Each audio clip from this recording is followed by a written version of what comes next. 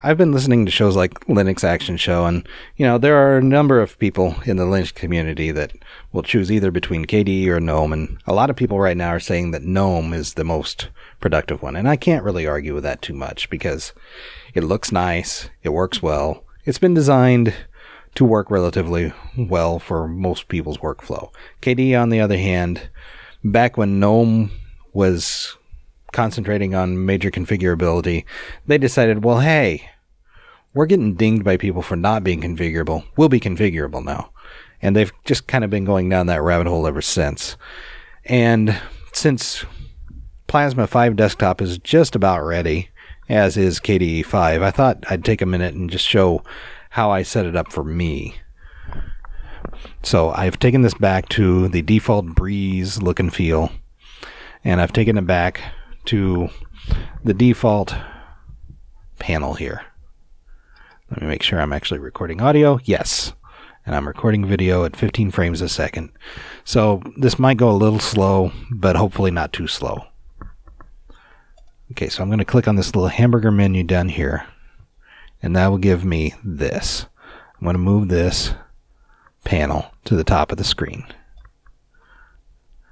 And when I hover over the task manager, I have this handy little thing that has, among other things, an X. And when I click on that X, that removes it. And it's telling me that it has removed it. Thank you very much. And I'm going to click on the X there. Now, instead of adding the widget that I want to add, I'm going to add a spacer. And I'm going to hover, grab hold of that spacer, and I'm just going to drag it until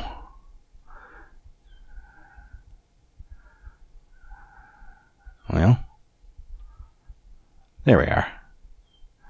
Oh, I lost it. Now I'm doing this without any kind of rehearsal, so there we go. And I'm going to call this panel done. Now I'm going to click on this, and I'm going to say Add Panel. I'm going to do an empty panel. And it's going to give me a panel here on the side. I'm going to click on the hamburger menu on this side. And I'm going to click on width, make this a little larger.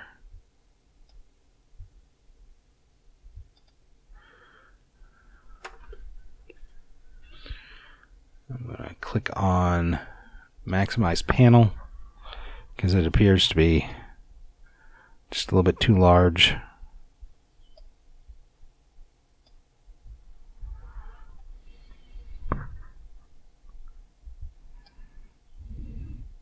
I'm also going to move this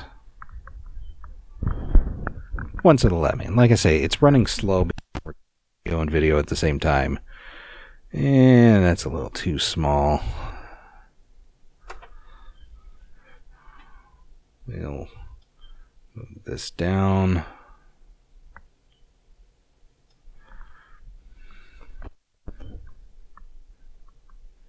Move this down. Okay, now I'm going to click on Add Widgets. And the widget I'm looking for is the icon-only task manager. I'm just going to double-click on that. And boom! I've got two widgets up here already. I'm going to click on that. Now when I click on this, that's going to bring the widget back up. Now let's say I want this to come up every time, no matter what. I want it to stay on here. I can right click on that, and there's a menu option that says show a launcher when not running. Click on that, and when I close the app, it'll just come back up. Now at this point, I could right click on the desktop and put lock widgets. And right here, I've got something that is about 95% what I want it to be. Because as you see, it's got the default Breeze look.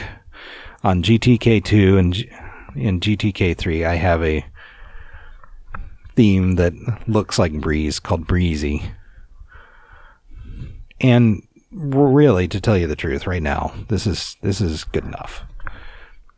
If, however, I decided, well, these panels are a little bit too bright, I can go to Workspace Theme, click on Desktop Theme, and choose Breeze Dark. And that right there, I think, is as far as I'm going to go with it. So there you have it. Right there. Even with all the waffling I did, that didn't take any time at all to get something set up that looked... This is probably very similar to what an Ubuntu or GNOME 3 user would be expecting, I'd say. And the rest would probably take just a few more minutes of tweaking if you really wanted to. So thanks for watching, and hopefully this helps someone.